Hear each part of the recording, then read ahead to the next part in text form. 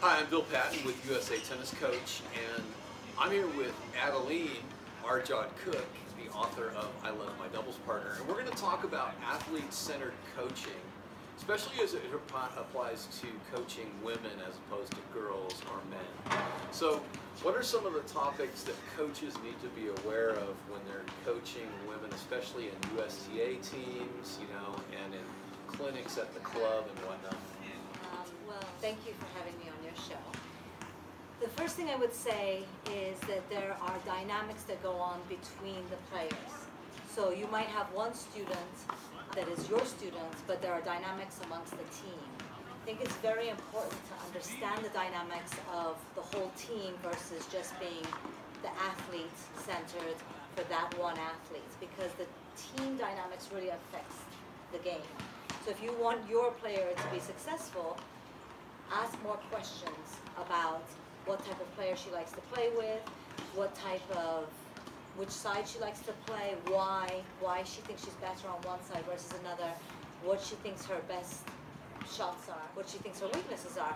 And what you're actually learning is, you're learning about your client's way of thinking, how she thinks about herself, how she thinks about her teammates, where her confidences are. Because the most important thing in tennis is being confident. And in order for you to know how you can build your client's confidence up, you need to know how they think. Some of us are very good at learning from repetition, hitting the ball over and over again. Some of us really need to see what we need to be doing several times over. Some of us need to hear it. So it's really important to see, to know your client really well, to know how they learn fast. One of the best lessons I ever had was by Robert Trogolo. He's in Austin, Texas. And in an hour lesson, he let me hit the ball 5 times. He drop-fed 5 balls to me. For the first half an hour or so, he showed me how to hit a topspin shot. I never hit a topspin shot for half an hour.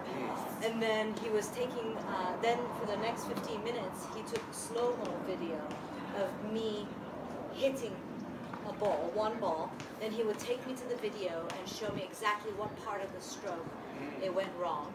And then I hit one more ball. It was so interesting. Well, that's fascinating, because I think that you're unique in that you have the patience to go through that process, right? And so some of our ladies aren't going to be quite as patient.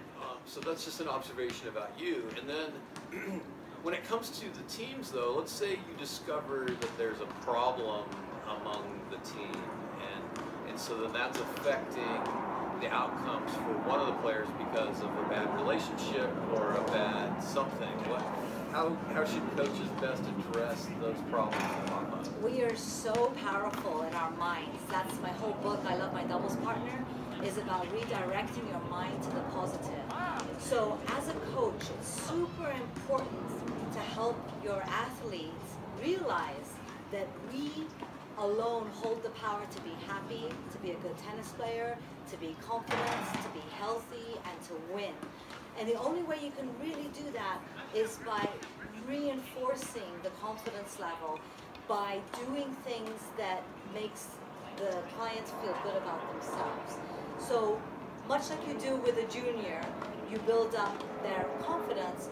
It needs to be done with adults too. I think it's one of the biggest things that are overlooked in coaching for adults. If you see your student is slouching a little bit or feeling bad because they're missing a shot or being really tough on themselves, elevate them. Make them realize, oh, it was only a couple inches you missed it. A little higher on the finish and that would have gone over. If you do that positive feedback over and over. Same thing with difficult people on the team. It's the same as windy or sunny. They're all the same thing. You have to teach the student to deal with difficult people because it's always going to be there. It's a condition that's always going to be there. So what I would say is, instead of saying, oh, I know she's difficult, or helping reinforce her negative belief, I would say, you know what? Wouldn't it be awesome if you were able to play with her? If you were able to overcome the fact that she's a little bit blunt, or sometimes maybe she makes bad line calls or whatever. And, be the powerful one, be the strong one, sort of thing. Wow, that's terrific. Thank you.